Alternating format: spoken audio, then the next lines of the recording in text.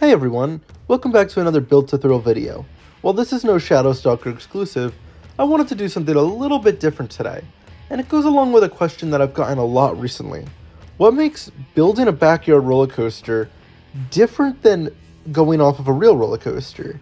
And there are a lot of differences here because a backyard roller coaster is way downscaled compared to a real roller coaster. So it's time to dive into all of that right now. One quick thing before we hop into the video, 96% of you are not subscribed to our channel, so if you like what we do here, please make sure to hit the sub and like and whatever else. Also, please be sure to check out our merch shop in the description below if you want some cool Shadowstalker merch or Build to Thrill merch, and also some exclusive Black Stallion merch.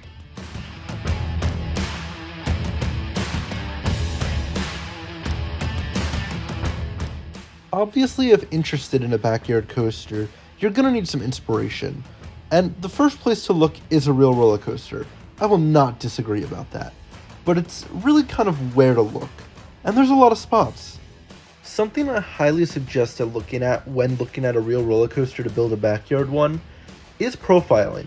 Now obviously your profiling isn't going to be as big as a real roller coaster, but you do want it spread out just kind of like a real roller coaster. You don't want to make it too tight, otherwise the car may not be able to get through. And the car is going to be big, so I would definitely be able to keep that in mind. That is one of the big takeaways from a real roller coaster. Another thing to be on the lookout for is safety features. While you don't have to go as in depth with safety features as on a real roller coaster, you do want to follow certain ones, because if let's say you're building a roller coaster where it may have a lot of airtime, you are definitely going to need a seatbelt and maybe even a lap bar.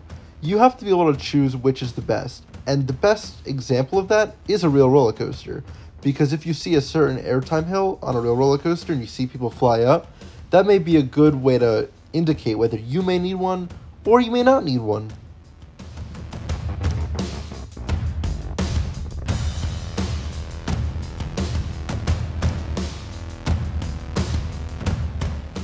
Now, with similarities, there are differences, and I can definitely name a couple, but one example that comes to mind is the space between the bends, also known as the ledgers.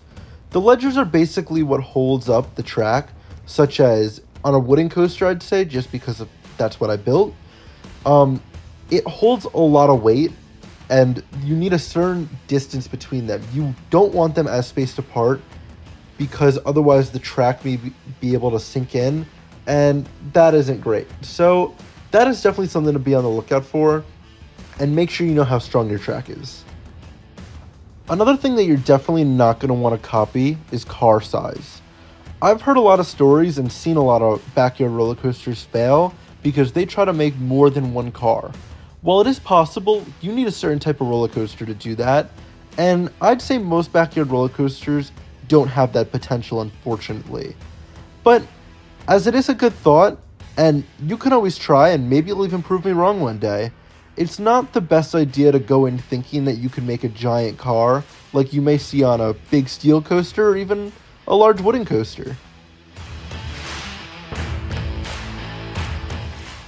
Now, just some things you should look out for when looking at a real roller coaster is what areas have the most force going on to them that you may need more supports in, because areas like that are definitely going to need extra support to make sure the coaster stays up and stays in good shape.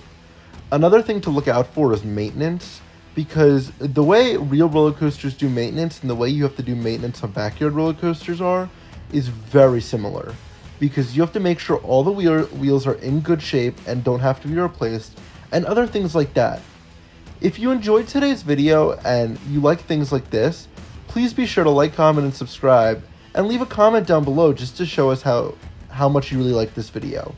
Again, thank you so much for watching, and enjoy the rest of your day.